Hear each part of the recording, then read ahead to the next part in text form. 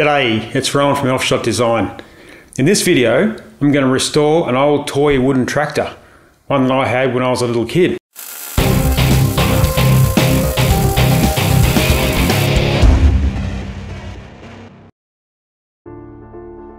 This is a photo of my grandfather taken around 1978. When I was a little fella, my grandfather built me a wooden tractor.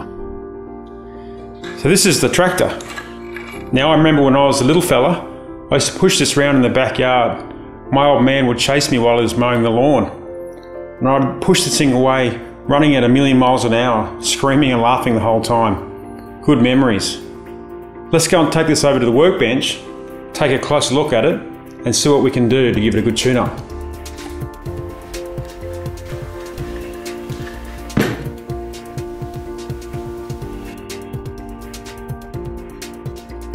It's holding up okay after 40 years. It's missing a few bits such as the steering wheel and the whole rear section where the seat should be. It looks like it's had a repair job at some stage because there's no bolt holes or obvious glue lines where the seat section would have been. The metal parts are a bit rusty and the wheels wobble around a bit. Unfortunately, I couldn't find any reference photos, so I've modelled the tractor in 3D to try different ideas for the seat. It's a simple design that allows little people to sit on the tractor or push it along. I'll add a tow hook at the front so we can attach a tow cord. The first thing to do is dismantle the original tractor so I can really see how much is still usable. I know I'm going to have to replace the axle, but I'm a little bit worried about how deep some of those cracks are in the timber.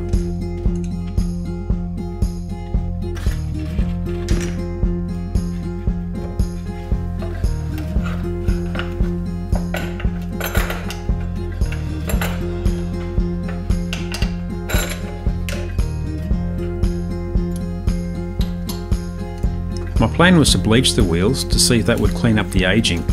Unfortunately, they're really brittle, and I just don't think they're going to stand up to much use. There's also some deep cracks in the body, which could be glued, but you know what? Why not just create a Mark II and keep the design consistent with the original?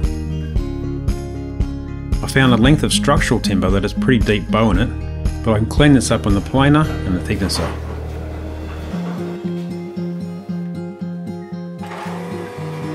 This lumber is starting out 90mm wide, but by the time I'm done, it'll be 70mm dressed, which is the same dimensions as the original tractor. I'll plane it with the bow up until I get a nice flat side, and then I can take it to the thicknesser to square the other sides.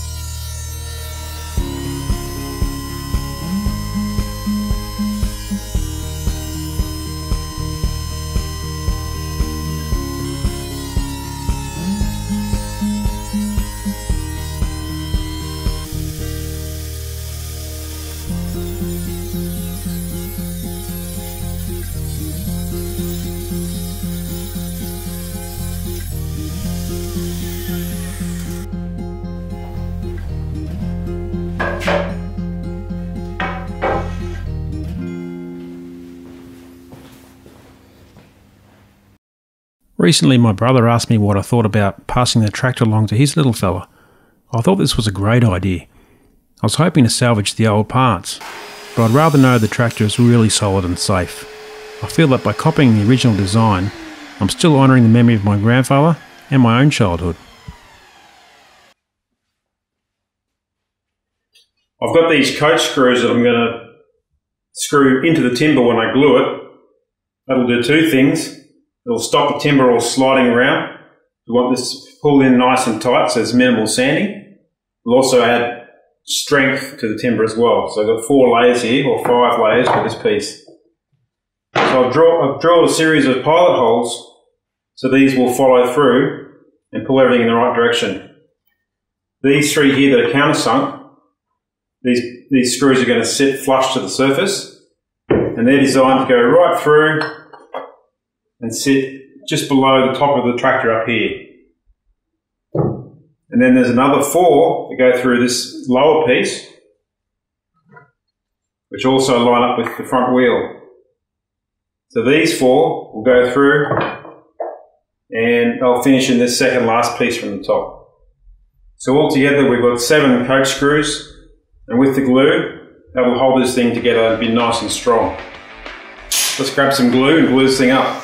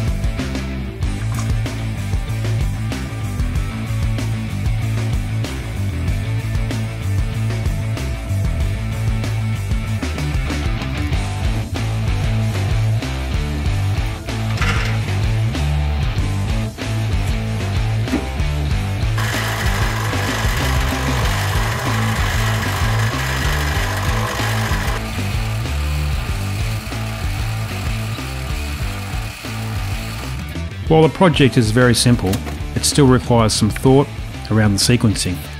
In these shots, I've clamped the rear axle block, squared it off, then marked the bolt holes with the drill.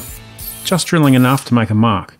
Then I'll take the chassis to the drill press to finish the holes so I know they're completely vertical. Thinking ahead like this is all about minimising work. My goal is to assemble the project strategically so I can sand flat, solid surfaces. I don't want to be sanding around awkward angles and hard to reach places to get ready for finishing.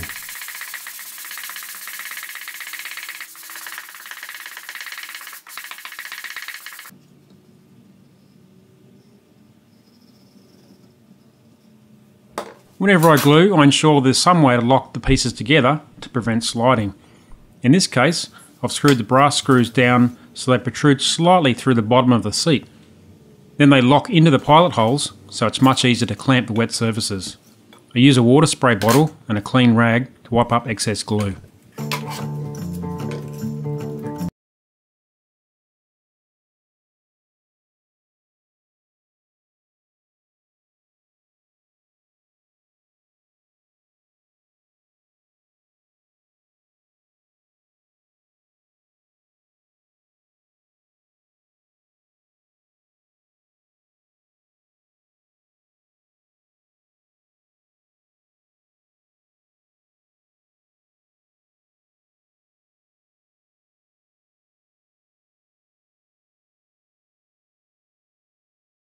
Drill press, so I'm using a piece of scrap wood with a hole drilled through it to get a perpendicular hole with the hand drill.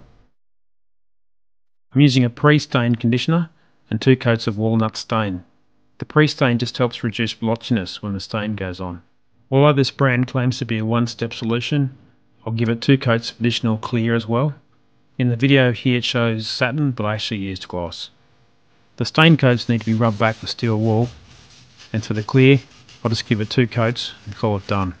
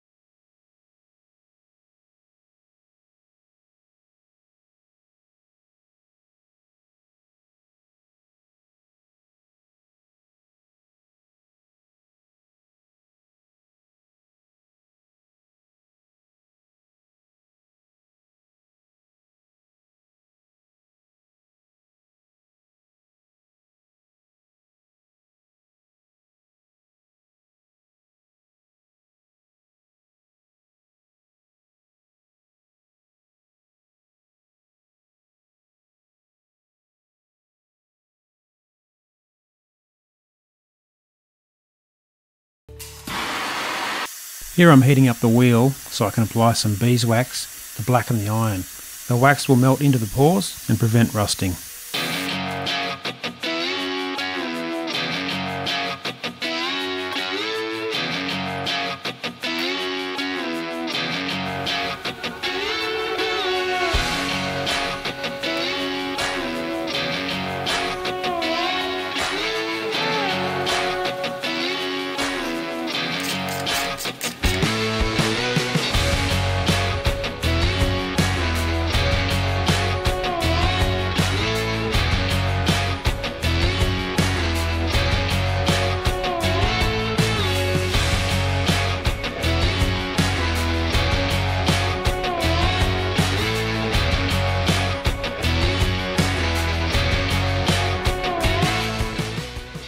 In a box of junk, I found a perfectly sized plastic spacer to allow the steering wheel to spin around. Added a dab of glue to the brass screw to stop it unwinding.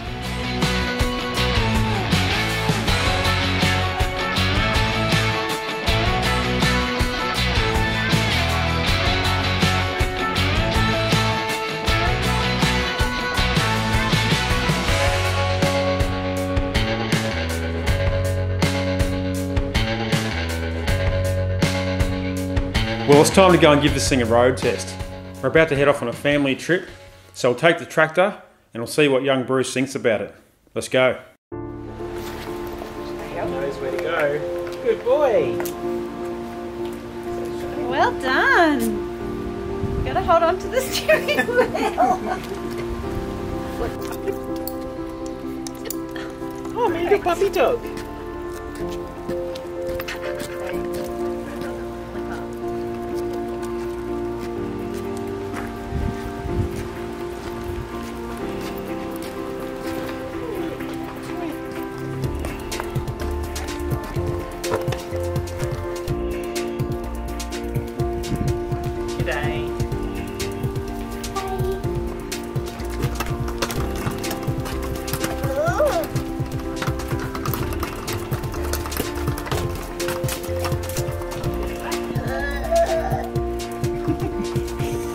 Here he is.